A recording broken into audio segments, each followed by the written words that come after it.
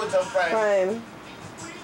So I bury the second priming is done thin, so that I can see the lines. Okay. So that I can see the lines.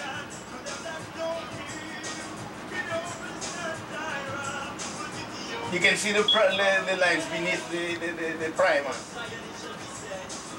I sometimes wonder, I must ask what would the lead pencil on the raw canvas, does it have, you know why I use the lead? It has a better lasting life. No, lead, X-ray. Oh, X-ray, they use X-ray to examine painting. What was underneath? Yeah, I think but the lead also has a the lead will show up better on an X-ray. You understand? Lead will show up, so that's why I sign it. I sign it here. Les Demoiselles de mon plaisir, mon grippot. Okay? Right up here. Oh, it's signed already? No, well, I usually sign it sometimes. I usually sign it. So, resolution, Les Demoiselles. It could be Les Illusions de mon grippot. You had one name before you crossed it out. Yes. What was the first name? I haven't decided on you had Les Illusions. Les Illusions. Les Illusions de mon grippot. The illusion that Steve gave us. Steve gave us the idea. Press there and then you change it to Repo. Right. So it could be Les Illusions de mon grippot, which is I'm creating my own illusion of what was that Mon Repos that we never got to see. You understand what I mean? Because Steve always told us about Mon Repos, but we never got to see what was at Mon Repos. One thing your work is great. However, I don't see you mix colors. Matisse didn't mix colors. He juxtaposed colors. He used pure color.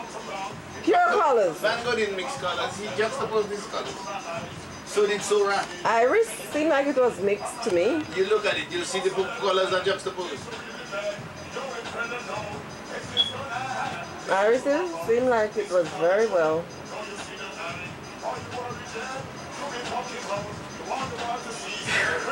The colors were juxtaposed. And what's the reason for not mixing? Just my style. Oh. I was never taught how to remember I am self-taught. I'm self-taught. But is it that you choose not to, or you just I choose not to. Because I've seen you done the painted where the colors are mixed. Yes. You have several, as a matter of fact. I prefer to juxtapose my colors. As a matter of fact, I use complementaries. I use complementaries so that they enhance each other rather than mix them. For example, you notice I put a blue next to an orange. They stand out better. I'll put a red next to a green. What is blue there now? Red next to a green. Oh, it's a blue dress the lady's wearing? Yeah. It's not very easy to detect. I will use different values to enhance a color. On a whole, as an artist, you don't follow the norm. Why is that so? Because I taught myself. So I practice what and I practice what I read too. So writing mixed colors, he juxtaposed them. And I like Sora's technique. But I do mix colors. Right now I'm mixing to get a darker color to approximate black.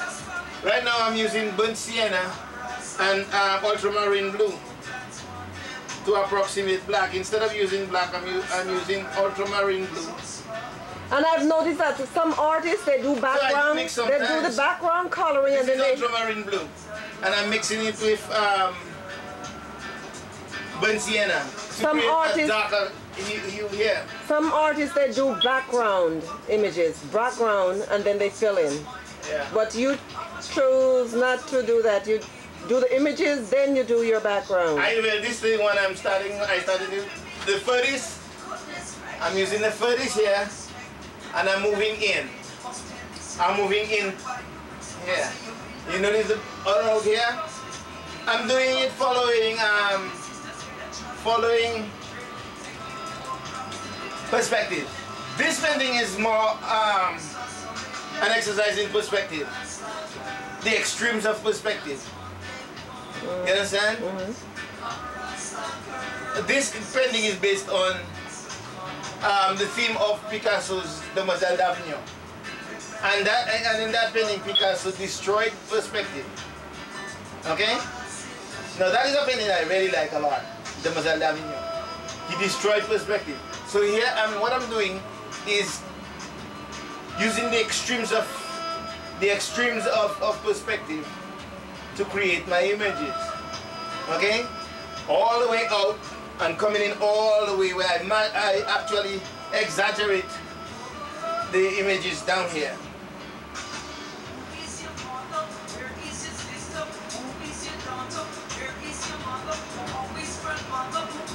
For example, here you see the lady almost as big as the car, smaller than the lady. There's a distance. Yeah. So as you have here bigger, the dog, then the rose is much bigger than the dog. And that is what you call aerial perspective. Okay? I show perspective by juxtaposing the dog next to the tulip, showing the tulip much bigger because it's intended to be closer to me. So it's the extremes of perspective that I'm using to create those images. Sometimes it could even give a